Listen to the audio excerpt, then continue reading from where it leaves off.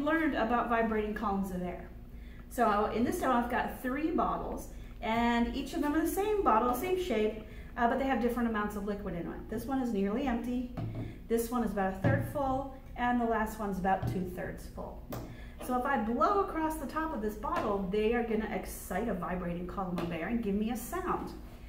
The question is, which of these 3 bottles produces the highest frequency sound? We want the highest frequency, the highest F sound.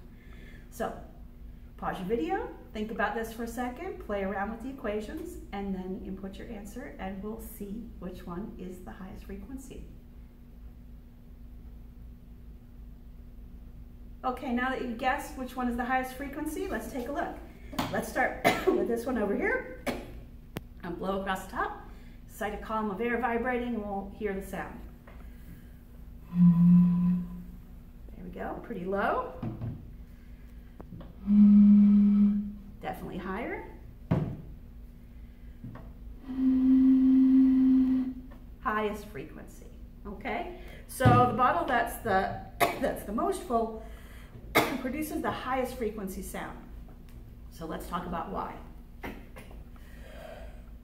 So for a vibrating column there, if we vibrate in fundamental mode, we have exactly 1/4 of a wavelength that's vibrating inside our container.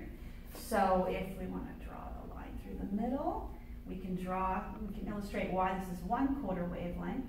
So that would be half a wavelength, and that would be 1 full wavelength, right? So exactly L here, the length of my container, is 1/4 of the wavelength. But that's true for all of the bottles, right? If they're all bouncing off the top of the liquid, then this one, the length of the vibrating column, is the smallest, okay? And if length here is proportional to the wavelength there, that means the wavelength here has got to be the smallest.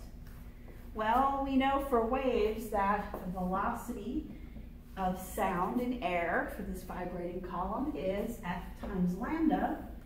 So if we solve there, F equals V over lambda. So if we want the highest frequency there, we need the lowest value of the wavelength, which is our bottle, which is 2/3 full. So give it a try at home.